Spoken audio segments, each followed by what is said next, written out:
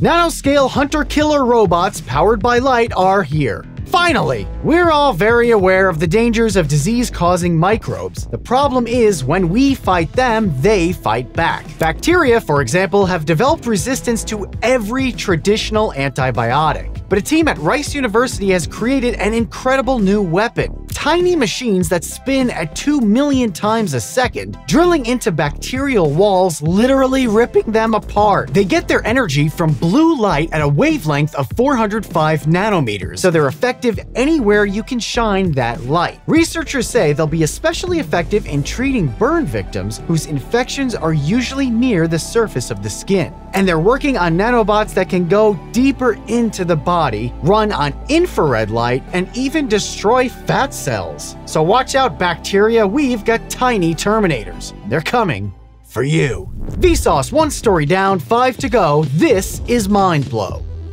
It turns out Neanderthals had awesome meat parties. While often thought of as slow, dim-witted cavemen, recent studies have shown Neanderthals actually had a sophisticated social structure, lived in larger groups than previously thought, and developed complex strategies for hunting huge beasts. Archaeologists who work out of a castle in Germany have just analyzed the site of an Ice Age Neanderthal camp and found the remains of 70 straight-tusked elephants that were 3 times the size of modern elephants and 62% bigger than a T-Rex. Considering the size of the animals, the caloric intake of the people, and other factors, they determined that after killing these massive creatures using only cunning and stone tools, they consumed 4 tons of the meat in a giant feast that fed 350 people for a week. So next time you've got some family over, think of Neanderthal meat parties.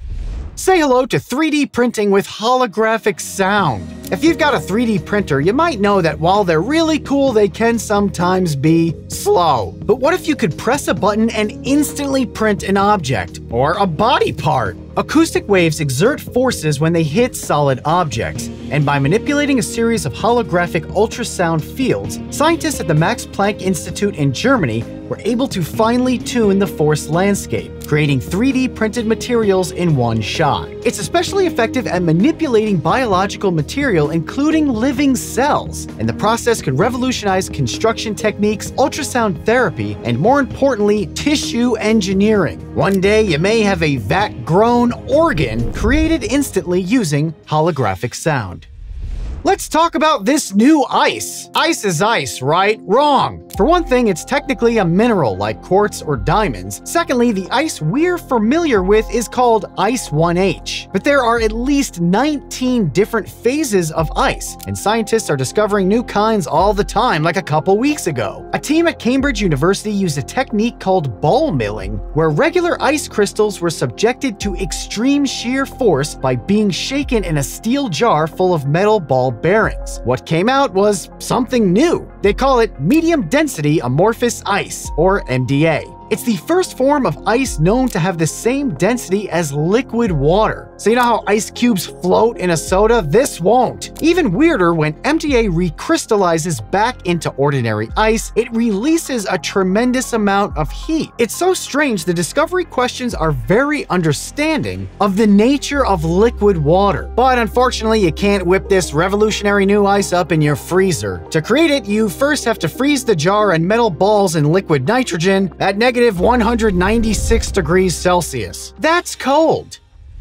Here's a fungi that just might boost your brain. Neuroscientists at the Queensland Brain Institute in Australia have extracted biologically new compounds from the lion's mane mushroom. When tested in mice, the substances doubled axial length in brain cells, led to significantly enhanced memory and improved cognitive performance. They work by greatly increasing the size of cellular growth cones, which help brain cells sense their environment and build connections to other nearby neurons. According to the team, the compound could revolutionize treatments for Alzheimer's and other neurodegenerative diseases. Humans are not mice though, so don't start guzzling this stuff thinking you'll be a galaxy brain right away.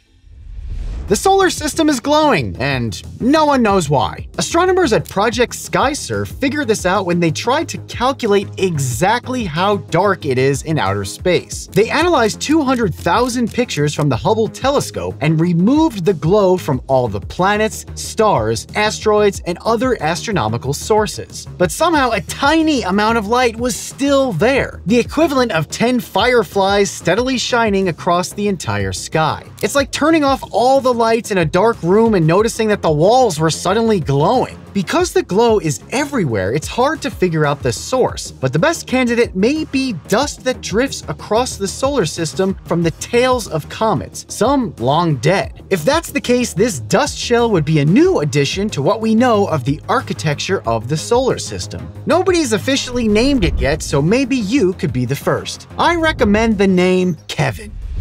And now for the telephone designs of 1977. Accent.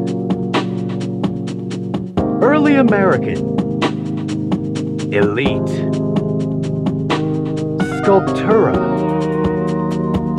Celebrity. Mediterranean. Optique. Commemorative elite. Thanks to all of my patrons for bringing back Mindblow. Join the Bring Back Mindblow project for ad-free episodes and a ton more rewards. And as always, thanks for watching.